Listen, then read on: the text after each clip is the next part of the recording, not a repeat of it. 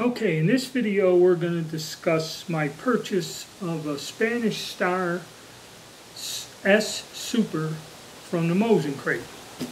Now this is the second item I've gotten from the Mosin Crate. I really don't want to get into discussing the store how he does it because he's pretty well known to anyone on YouTube how he does his business. So I was lucky. But I will say I'm going to do some videos about the surplus market. It has changed and things are different now than they have been in the past. And you know, the main thing is prices are skyrocketing, and you know, we'll discuss that in another video.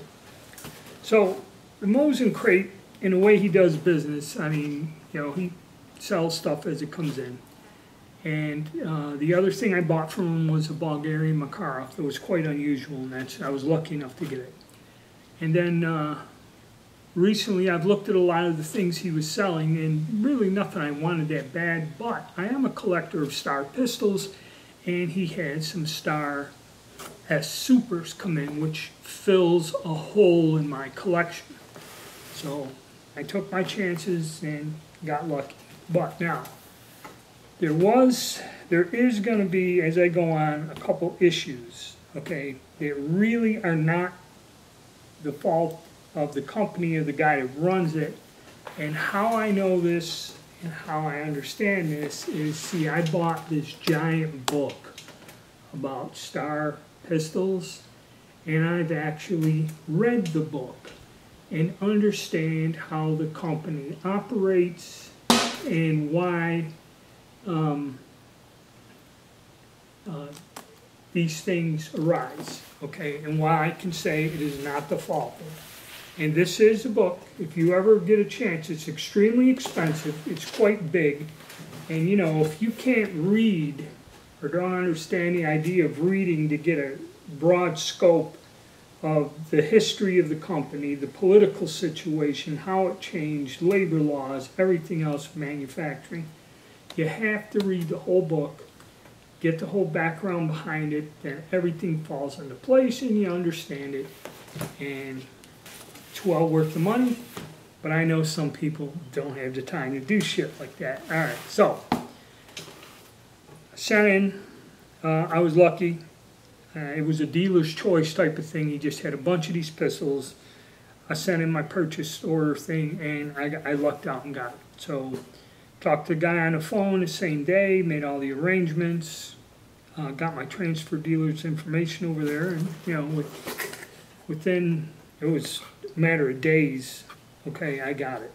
I got the pistol. So shipping went well, fine, everything went smooth, you know, and it comes in a box. That's just all in a little padded box. So the gun arrived here in one piece. You know, the box wasn't, it's a sturdy box, wasn't damaged. The shipping is okay. And he's somewhere here in North Carolina, so it didn't go far. Alright, so our Star S Super showed up. Now, when I first got it, and also my transfer dealer, there was a bit of a screw up, and I didn't get over there the same day he got it. So what he would have to do is he unpackages the firearm. He gets the serial numbers and all the pertinent information, puts it in his records, and since I am not coming that day, he will take the gun and place it in the safe. After he gets all the information, seals it up, then he locks the guns up in secure storage. Well, the gun was a bit on the grimy side, and when he tried to clear the weapon to make sure it wasn't loaded, the slide didn't go back too easy. So he was working on this, and then when I got home, I was looking at it, and by then it was just grime and oil. There was nothing wrong with the gun. But in disassembling and racking the action back and forth, somewhere along the line, the grip screw came out and fell out. And I kind of lost it, couldn't find it. I had to go order another one, and my wife found it walking barefoot in the living room the next day after I ordered one and found the screw. So, what was the problem with the screw? Well, we'll take a look. We'll get the camera changed around. We'll look at the S Super, and I have a SS that I bought, which is a different version of this pistol. And I'm going to use this as a comparison to show you. Okay, like I said, in handling the gun, you know, racking the slide back and checking it out and everything, the grip screw came out, and now I can't get it back in. So why is that? Is that something that, you know, the guy did? Is it a defect? Is it a bad gun or whatever? No. Like I said, if you read the big book, you would know that Star likes to refurbish its guns before they resell them used. Alright, like I said in the book, Star will take their guns back, rework them, use up parts in their inventory, and then resell them. A good example is this SS that has inner arms on the slide. Now, about the grips, if you look at the grips, you notice that on this, these are the correct grips for an S. That the space here, and it comes up flush here, it's not doing it on this gun. There's a big gap here, and it doesn't come flush. So what they did is when they refurbed this pistol, it must have had broken grips.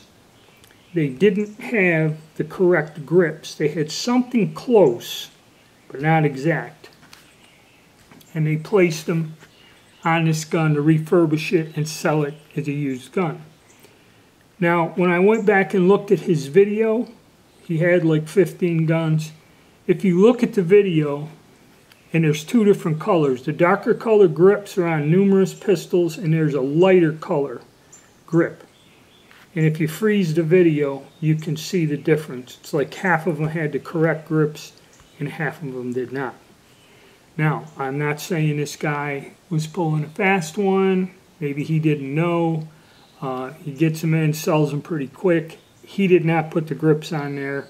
That is just what Star does. And how do I know that is what Star does? Is from reading the big giant book. Okay, it explains that in there. But I'll go more into that when we look at the pistols together and do more research on them. So, other than the one problem, and then like I said, I've cleaned this gun. What I can tell from this firearm is with the markings the way they're on there, okay, this pistol was not made to be sent to the U.S. Okay, if they reworked them, they would have Inner Arms or some other company, and it has fixed sights, the correct sights. Other than the grips, everything's there in the markings. And also, when I looked up the serial number batch, okay, here, the serial number batch falls in to, I believe, 1974. I'm going to go check here, hold on. Okay, quick check with my book. This gun was made in 1972, and there were a batch, it was in a series of 2,350 pistols. And a lot of the serial numbers, I went back, looked at his video, a lot of the serial numbers fall in from that run. Now the thing about this pistol, you had the S, that was the 380 caliber, and the SI, which was a 32 caliber. Sales of this gun post-war were not that good, and even when they converted it to the Super. And the difference between the Super and the other gun is this is just like this is the SS, or it'd be the S model. The Supers, as we all know, had this quick takedown lever. Okay, and you just take the gun right apart like this. Alright, and it has a different locking mechanism. So the S's were a very they were a newer, more improved design. Okay, and strange thing is they were manufactured along with the older design. So these guns were all made 1972, and part of the history behind it is they didn't sell well. So if you look at the record, there was like 300, 200, 400 in these different runs through the years. Total Super S production was 40,785 guns. Okay. So that was it for all the years, starting from 59 to 79. Now there may be some civilian conversions and reworks that will have adjustable sights and everything, but that's a different model. This is just the plain model in their catalog in the 380. All right. And the gun has all the features of the Super, like I showed you, the quick takedown. It has the loaded chamber indicator. This gun has the correct sights. You got the little low profile front sight and a fixed rear sight. What they kind of did to some of these is jam an adjustable sight where you'd have this rear sight that really didn't quite fit in there and would be off, and when you use this front sight without having a taller front sight, the gun shoot way high. So that's where Star kind of got a reputation for bad workmanship or just crappy guns, because in the end, in the 80s, when they were going bankrupt, they tried just assembling all these different models and making some kind of gun they can export to the US and sell. Okay, so there's a little bit on that. So, thing about these guns is my other one, they're temperamental in 380, and you get light strikes, they might not function well. And a lot of that is because over the years, they would change the dimensions on the parts slightly, 10 thousandths here, whatever, be it the firing pin, the hammer, or something. And then when they shove all these leftover parts together or rework them, they try to fit a part that isn't quite right into the gun. And that's basically what causes a lot of the problems with these pistols. And, you know, they've been out of production, so getting the correct part can be difficult too. Okay, so that's something that comes with Star pistols. And this one, little 380, I mean, it fits good in the hand. If it functions reliably, it's great. Now magazines, the only people that had these original magazines was Sarko, and of course he sold a bunch of these, so Sarko is now, they're out of stock. And the repro mags do not quite work well. If you find somebody making a repro mag, they have issues too, because I tried using them in the other pistol, and I'll go over that later. But so I got the one mag, that's good enough. We're going to see if this thing shoots. But overall, for what I paid, the condition of this gun was probably issued some sort of police department or something, and it's from that larger run of 2,000 guns, so probably somebody put an order in, a police department or unit there in Spain.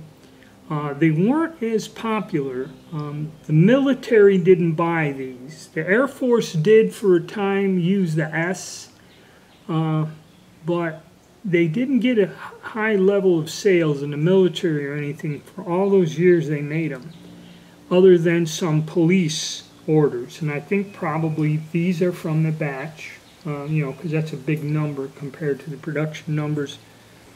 So this must have been an order for 2,000 pistols, and the serial numbers he was showing all fall into that range. So these are probably used by the police. When it showed up, it had a lot of oil on it, a lot of grime.